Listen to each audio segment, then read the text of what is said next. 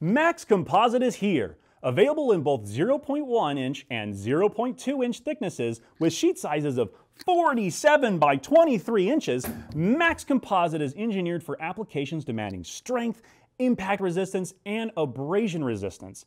It's 25% lighter than polycarbonate and completely impervious to Loctite.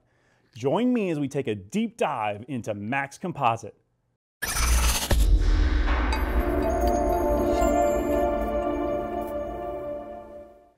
What is MAXComposite?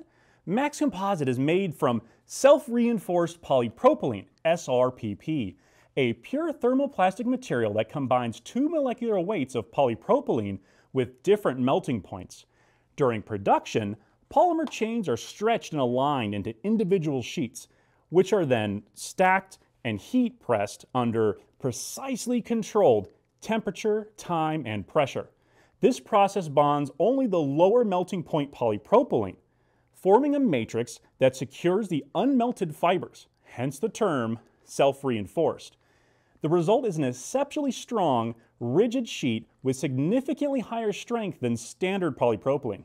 Cutting and fabrication. For fast and precise part fabrication, CO2 laser cutting is the most efficient method. To minimize material waste, we recommend prototyping with plywood before finalizing designs in MAXComposite. When resizing sheets for laser cutter bed sizes, conventional tools such as table saws, bandsaws, or jigsaws can be used. However, avoid overheating and rapid air cooling, as these can cause jamming with high-speed tools. When cutting MAXComposite with a laser, proper settings are crucial to achieve clean cuts in a single pass, preventing overmelting or rebonding. The laser also seals the edges, locking the layers to prevent delamination. Ensure adequate ventilation due to moderate smoke production during cutting. If you notice plastic spraying onto the surface or excessive smoke jetting out, it's usually a sign that the material hasn't been fully cut through.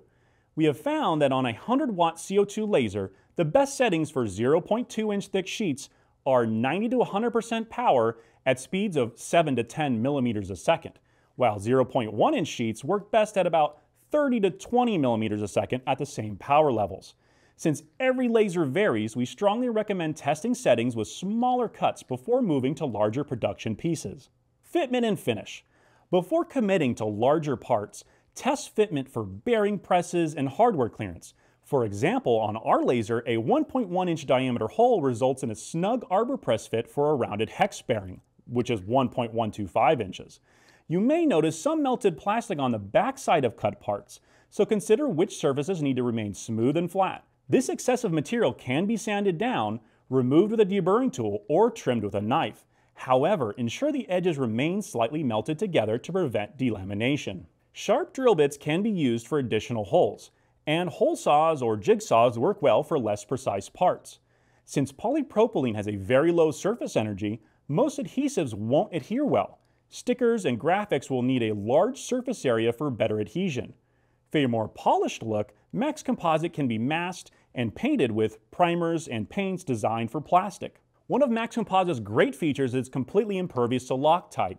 In this test, we put polycarbonate right next to MAXComposite and deposited some Loctite on top of it. Under tension, you can quickly see how fast polycarbonate will actually just completely degrade and snap, versus the MAXComposite has no effect at all, which means don't forget to Loctite your bolts. CNC machining. Many people ask about machining MAXComposite on a CNC router.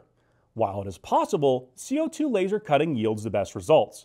If using a CNC router, compression bits are essential, along with proper work holding techniques like a vacuum table or screwing the material into a spoil board. The key is maintaining a slight melt on the edges. We achieved acceptable results using a 1/8 inch compression bit at a 1800 RPM spindle speed and a 108 inch per minute feed rate, approximately 0.003 inches per tooth. Slowing down further may improve edge quality, but avoid excessive heat buildup, which can cause material to melt and deposit on the bit. With these best practices in mind, MAXComposite offers an excellent balance of strength, weight savings, and ease of fabrication, making it a great choice for a variety of applications. For more information, check out the product page or dive deeper into our documentation about MAXComposite at docs.revrobotics.com. Send any questions our way, and we look forward to seeing what you build with MAXComposite.